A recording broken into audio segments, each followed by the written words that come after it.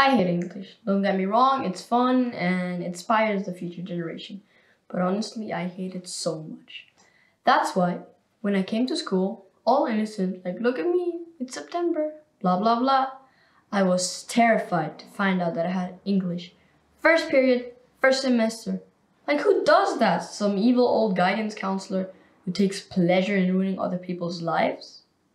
And to top it all off was my teacher. I was in Mrs. Brown's class. Talk about the devil. Anyways, one time my friend, Rachel, was getting her essay read proof.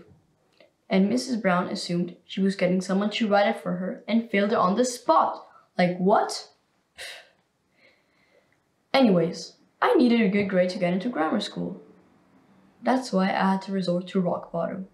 I had to be the teacher's pet. Like, I made a brownie style. So the first day came, I made a batch of cookies in her favorite style. My mom owns a coffee shop and I remember her coming through and ordering peanut butter cookies. So I made her the best freaking peanut butter cookies ever. Little did I know, she was allergic to peanuts.